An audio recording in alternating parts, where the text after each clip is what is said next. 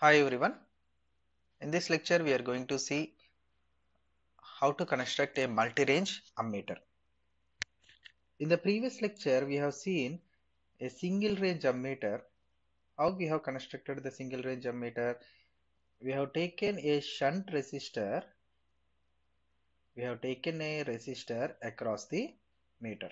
So if we have this type of construction, we have to say this as ammeter. Okay, here it is the voltage we are applying, and this is the current, unknown current that is flowing, and it is ISH, and it is the IM meter current along with the meter resistance RM. And this is RSH. This is okay, fine. But how many ranges this type of construction can measure? This type of construction can measure only single range. How to decide? How we can say that this type of ammeter can measure single range? Because a range is determined by the shunt resistance RSH. If you are using one shunt resistance, that one shunt resistance will decide one range. If you are using two shunt resistors, that will give two different ranges, because based on this shunt resistance RSH we are giving here the amount of current that is flowing through the meter. Suppose if we change the shunt resistance, the amount of current flowing through the meter will also change, because if ISH changes, IM will change. See here, I is equal to ISH plus IM. I is equal to ISH plus IM. If RSH changes, either decrement or increment, this will change the current ISH, either increment or decrement. If RSH decreases, then current flowing through the resistance will increase. If RSH will increase, then the current flowing through that resistance will decrease. So depending upon this proportionate change in the RSH, ISH changes. As ISH changes, in order to balance this equation, obviously IM will change, because I is constant here. I is equal to ISH plus IM. Okay, that means one resistance RSH is for one range. Okay, now in this video we are going to see the multi-range ammeter. That means I want a single instrument that will be used for number of ranges like I1, I2, and so on, different number of ranges like IN. Okay, see, the range of DC ammeter is extended by a number of shunts selected by a range switch. So how we are increasing the number of resistors? So we are using number of resistors, and each and every resistor must be selected by a switch. The resistors is placed in parallel to give different current ranges. I told you. So different resistors will give different current ranges. And switch S, here the switch S is selected switch is nothing but it is a multi-position switch.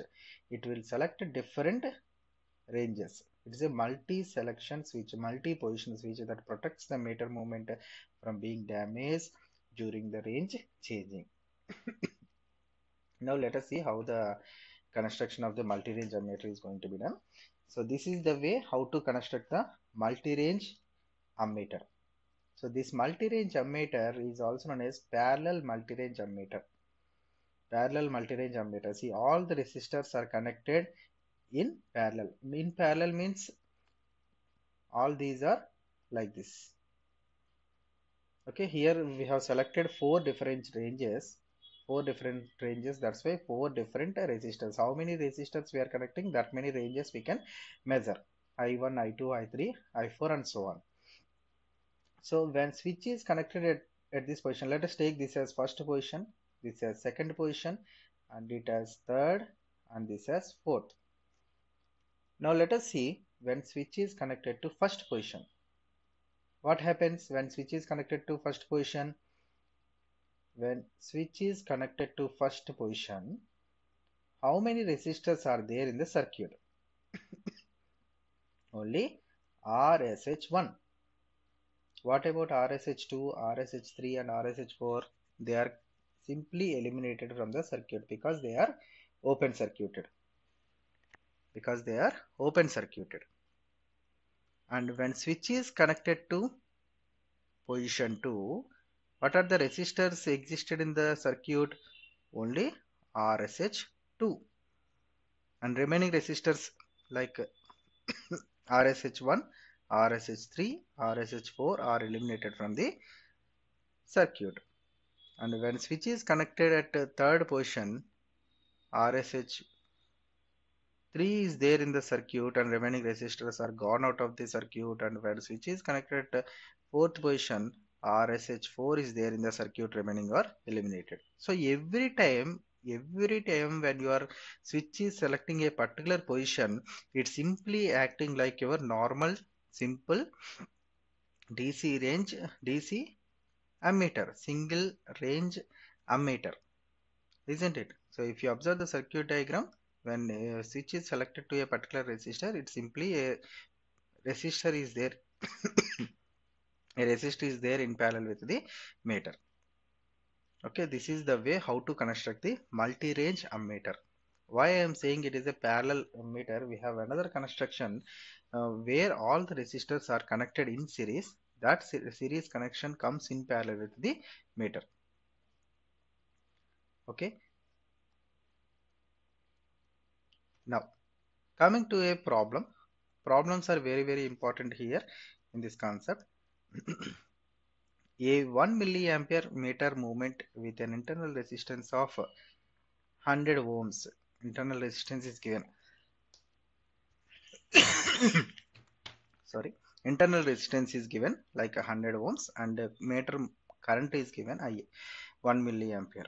Is to be converted into a multi-range ammeter. Let us see one by one. IM is given. What is IM? 1 milliampere. And RM is given. RM is equal to 100 ohms.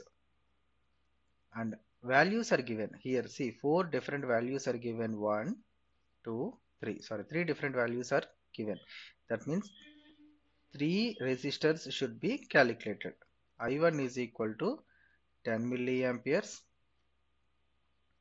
I2 equal to 50 milliamperes. And I3 equal to 100 milliamperes. Okay, now you are asked to find out the shunts required for these 3. How many shunts we need to calculate? 3 shunts, RSH1, RSH2, RSH3. Okay, so what is the formula of RSH1? When switch is connected to first position, the circuit simply appears to be normal basic DC ammeter. So what is the formula of basic RSH? IM by I minus IM. We know this formula. We have seen this calculation part in the previous lecture. So RSH is equal to IM by I minus IM. This is okay. But when you are calculating RSH1, it should be I1. Okay. That is only the change. Everything is common. When you are going to calculate RSH2, IM by I2 minus IM. Okay. If it is 2, 2. 3, 3. Like that. Okay. So IM into RM. What is IM? 1 milli into RM. RM is equal to 100 divided by what is I1? 10 milli minus 1 milli.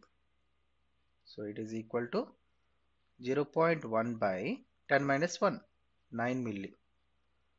0.1 by 9 milli. So what is the value? It is simply 11.1 ohm. And RSH2, IM RM by I2 minus IM, because when you are calculating the second resistance, it is I2. Okay, so In the numerator it is same, IMRM. So 1 milli into 100 divided by I2. What is the value of I2? 50. So 50 milli minus IM 1 milli. So it is equal to again 0.1 by 50 minus 1, 49 milli.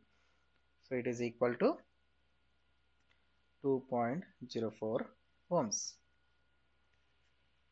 And RSH3 is equal to IMRM divided by I3 minus IM, that is equal to 1 milli into 100 divided by I3. What is I3? 100 milli minus 1 milli, that is equal to 0.1 by, it is 99 milli, that is equal to 0.01 ohms. Okay, so it is very simple. If you know the formula, RSH is equal to IMRM by I minus IM. If you are having any number of ranges like 4 or 5 ranges, that many resistors you have to calculate, and you have to take the formula like this: RSH1 I1, RSH2 I2, RSH3 I3. So after this formula, you need to draw the circuit diagram. Very important in the problems. After the calculation part is over, you have to draw the circuit diagram and show the values on this circuit diagram what you have got.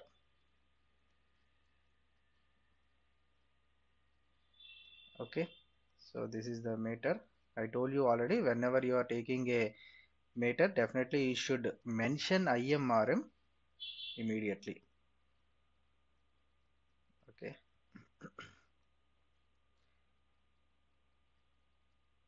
this is the switch. Use it to select any one of these ranges. So let us take this as range I1, I2, I3, and for I3, what is the RSH3? 0.01 ohms, and this one 2.04 ohms, and this one 11.1 ohms. So here it is plus and here it is minus. This is the applied voltage. Okay, so in this way you have to do the problems when you're asked to calculate a multi-range ammeter. Everywhere you need to find out the unknown resistance values. So resistance values you need to find out means you are going to design the ammeters or voltmeters. In the voltmeter part also you are going to calculate the resistors only. Okay, thank you.